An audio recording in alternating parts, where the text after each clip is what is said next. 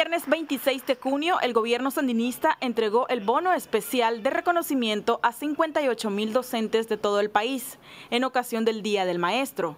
En el colegio 14 de septiembre se realizó un pequeño acto, reconociendo la gran labor de maestros y maestras educando a niños y niñas.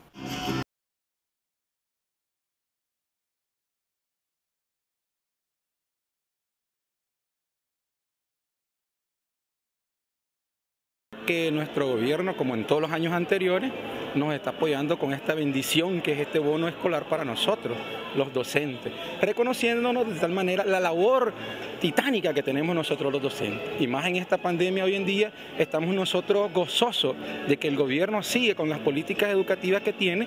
Primeramente agradecida con el Señor porque Él es el que provee todo, ¿verdad?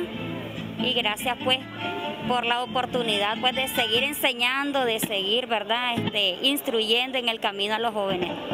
Mi compromiso primero, ¿verdad?, es ser excelente docente cada día, mejorar en las dificultades que pueda tener y seguir adelante y siempre en victoria. En la 14 son 75 docentes, ¿verdad? Entre ellos se les está entregando el día de hoy su cheque y otro por tarjeta fiscal, por sus tarjetas de crédito.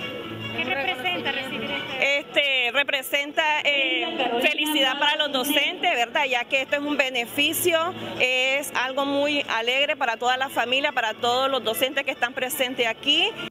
En el Instituto Miguel Bonilla del Distrito 7 también se realizó un acto con los educadores. Este viernes todos se reunieron para participar en el último encuentro pedagógico de interaprendizaje del semestre. Como maestros tenemos un compromiso de formar a las nuevas generaciones y hemos estado siempre a la vanguardia, ¿verdad?, en las tareas. Como maestros también nosotros, más en el Miguel Bonilla, tenemos un compromiso de hacer revolución, formando y mejorando la educación cada día.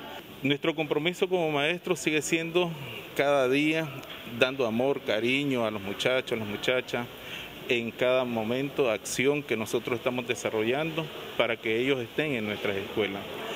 Yo tengo la dicha de tener alumnos donde los muchachos están con deseo de aprender cada día.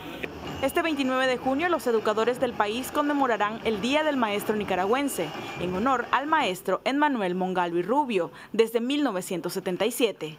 Mariano Liraus, Multinoticias.